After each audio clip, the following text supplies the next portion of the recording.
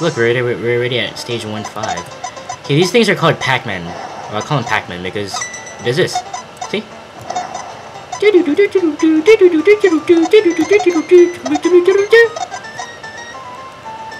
What you gotta do is you gotta try to make it explode before he eats it. So, oh yeah, what I have right now is a remote control bomb. Oh shoot, I don't. What's the button to basically you can detonate it, like self-detonate it, just like that. So you don't have to wait. Oh shoot. Okay, well I just lost it. Yeah, I just lost a power up. But basically you don't have to if you have that, you don't have to wait for it to detonate, like with the regular bombs.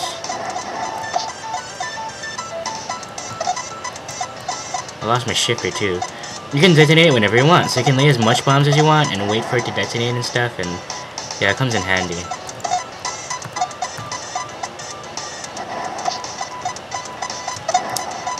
And as I've said during my Link to the Past Let's Play, I can hardly concentrate when I'm doing, when I'm speaking, and likewise, I can hardly speak when I'm trying to concentrate, so this may seem a bit weird. And the renegade bombs are clearing the path for me, so you gotta try to take them out before they blow up, because if they do, then they'll actually blow your bomb up, but they won't take any damage. Very irking, and oh gosh. Just like that.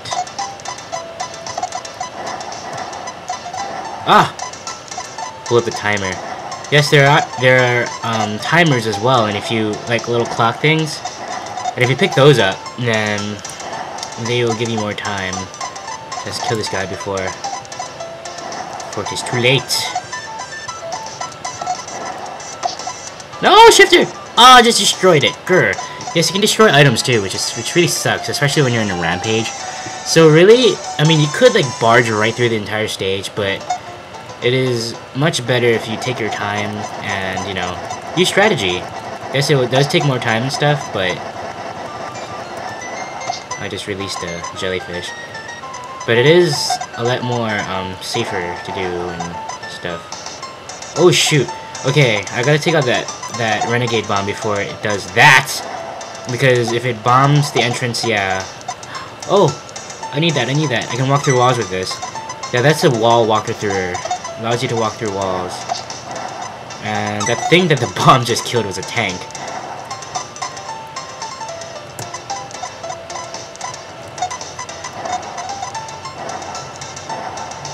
And, okay, well, the tank's back, so... Oh, man! Okay, good, I took care of the bomb. Yeah, the tanks... Oh, shoot! I shouldn't have done that. The tanks take 3 hits to kill. What they do is they walk around randomly and shoot flames at you, and it's pretty cool. And I killed all the enemies, cool. Time for cleanup. Yeah, basically the only power-ups that don't, like, disappear when you die are the extra bombs and the bomb radius power-ups, the flame ones.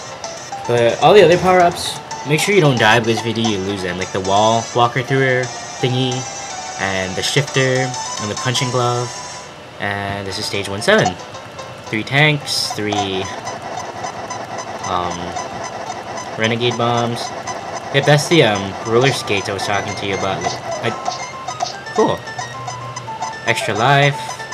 I think if you get a certain score, you get an extra life too, so I just got 2 extra lives in that one go, which is pretty cool. Oh shoot, that's not... Oh yes! Wow, that was close. That was close, okay.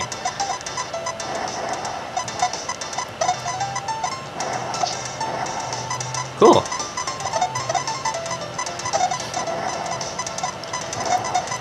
Yeah, I don't know what to say.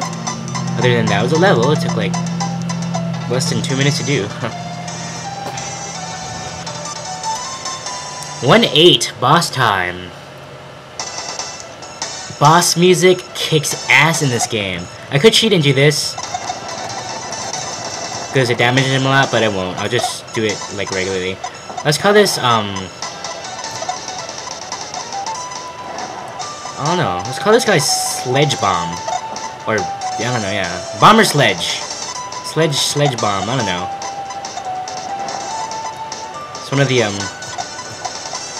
one thing to know about Bomberman is it's actually a pretty futuristic game. I mean, it's like science fiction. The enemies oftentimes are robots and stuff. Ah! And, yeah. That was easy. Okay. Well, that was Sledge Bomb. First boss of the game. With cool Link to the Past looking explosions. And the first world is done. Time for the second world.